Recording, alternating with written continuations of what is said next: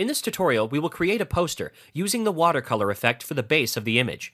To get started, we will use this stock photo right here. Remember to play around with the effects, since the output would be different according to each image. Alright, so let's get started.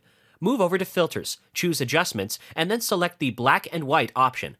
Adjust the shades according to the image you are using.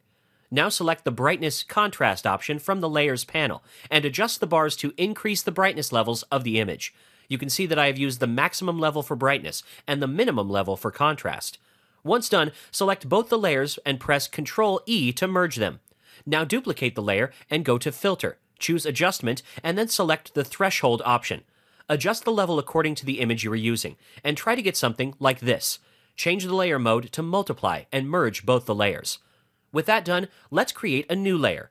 For the next step, you will need to download and install the Blood and Ink brush set. You can easily find good ones over at DeviantArt.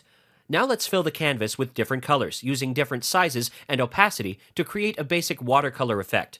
Leave no spots behind and cover the whole canvas. Once the canvas is filled with different colors, go back to Image Layer and press Ctrl-A to select the whole layer. Now press Ctrl-C to copy the selection.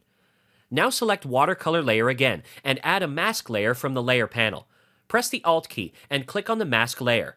With that done, press Ctrl-V to paste the selection here. Once done, press Ctrl-I to invert the colors. Now make the watercolor layer visible, and there you have it, a basic watercolor effect applied on the image. Let's add a white background behind the watercolor layer to add to the effect. With that done, let's increase the size of the canvas for the poster. Over here, let's move the image to the bottom of the page and apply the same brush set for the sky as well. Remember to use different shapes and opacity levels for each stroke to make the effect look more realistic. You can even use different types of brushes within the set to add to the effect. Now let's insert the text using the Type tool. For the font, we have used Gill MT Bold, using different font sizes for the text. Now all that is left is adjusting the placement of the text, using different vibrant colors for the font.